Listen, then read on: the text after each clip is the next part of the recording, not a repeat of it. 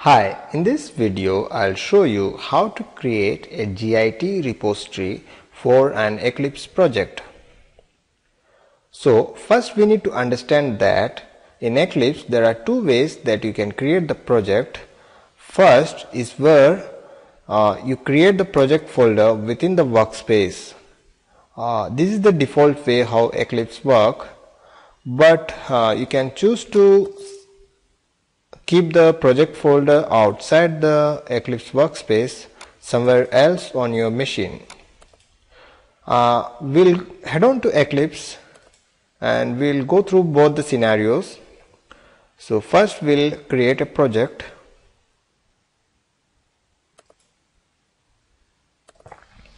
We'll name it example 001. So here you can see that the folder is within the workspace. So we'll keep it that way and we'll click finish. Now the project is created. So now we'll create the Git repository.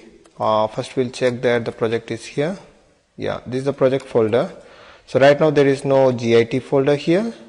So we'll right click in Eclipse on the project, and on team there are two options. So here you will see share project. You have to click on that, select Git,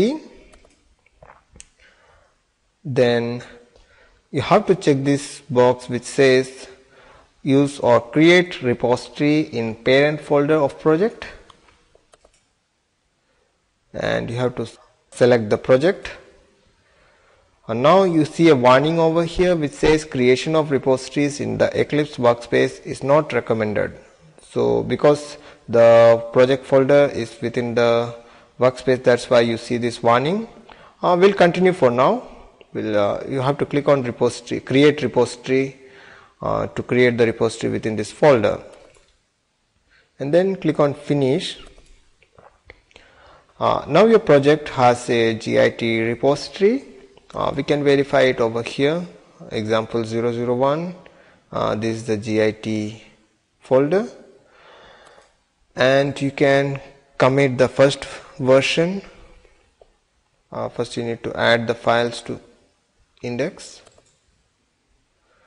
and then team commit, initial commit. So we'll commit that.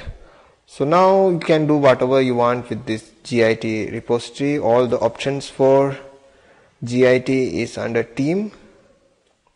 So now we'll see the second scenario where we keep the project folder outside of Eclipse, outside of the Eclipse workspace. In this folder, in the projects folder, we'll keep that new project. So we'll create another project. We'll keep the name as example 002. Instead of going by this default option, we'll uncheck this and we'll have to browse. So we'll browse and select the folder where you want the project to be created. So here we'll create a folder called example 002. So now you can see that this new project will be created outside of the workspace in this projects folder, example 002. Click finish. So now we'll verify that. So first project was here in the workspace. So the next project we have created outside of the workspace. Right now there is no Git over here, so we'll create a repository. So for that we'll right click on the second project and we'll select team share project, select Git, and here again we'll select use or create repository in parent folder of project, and we'll select the project. So right now you see that there is no warning like before. So just click create repository, and click on finish.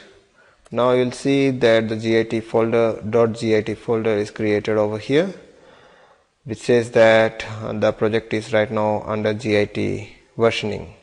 So now we can add these files to index and commit.